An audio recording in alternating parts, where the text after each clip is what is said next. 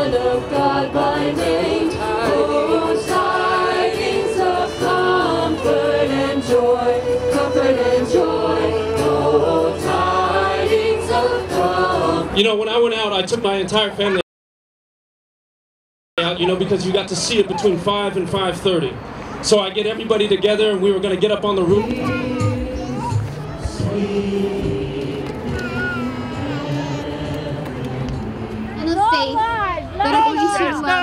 We're going to bring a word to us tonight of encouragement and hope. And it's my privilege to introduce you to a gentleman that is actually... Hey, Merry Christmas!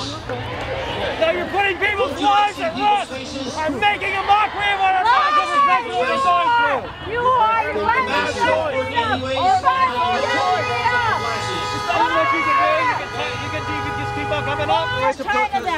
Why? Why? Is this a protest or is this people getting sick?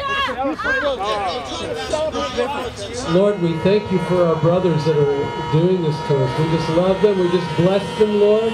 Thank you that they're in the same key that we're singing in.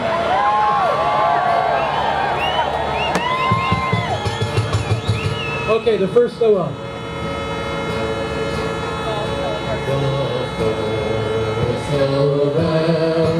I want you from the very depths of your heart, from all the light that shines in you because Jesus lives inside of you, from the gratitude that you have in your heart because we live in a free land, regardless of what they're trying to do. There is a liberty that we have in Christ that no one can take away. And from this place, I want you to lift your voices and shout to God right now with a voice of triumph. Shout unto God with a voice of triumph, family. Amen.